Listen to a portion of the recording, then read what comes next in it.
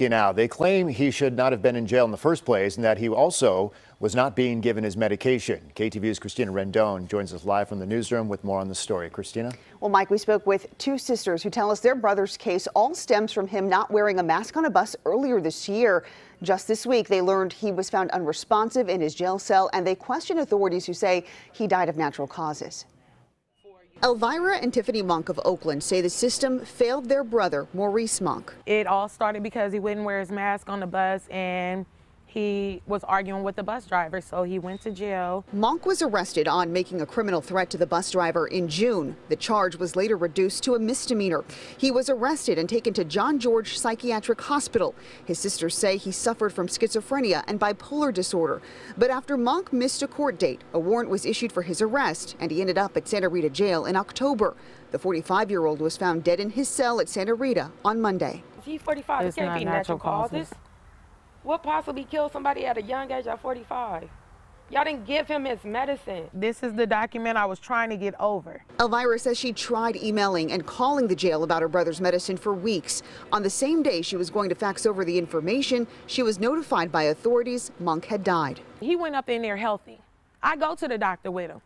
I went with him to get the Halodoll shot on October the 6th. His next shot was due November the 6th. I tried to give paperwork. Court records obtained by KTVU show Monk's public defender argued to have him released from jail a day before he was due for his next scheduled prescribed shot for schizophrenia and bipolar disorder.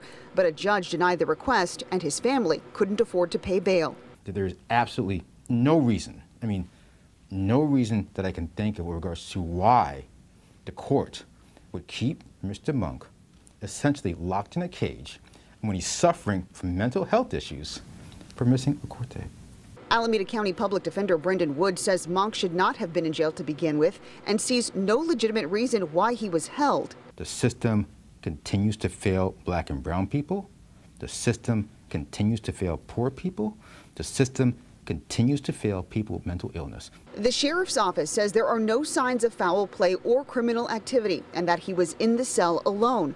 Part of a statement reads, "We are saddened when anyone passes away in our custody. We go to great lengths to make sure all people in our custody receive exceptional health care and other services.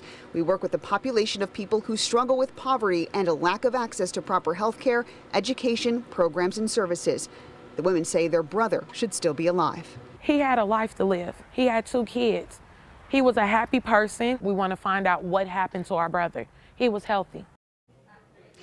The sisters say there was an attempt by their brother to attend court after his initial arrest this summer, but for some reason he was not let into the courthouse. They're not sure why, but that is what sparked his arrest warrant and how he ended up at Santa Rita. And Mike, there is now an investigation into the cause of Monk's death. All right, Christina Rendon live for us tonight in the newsroom.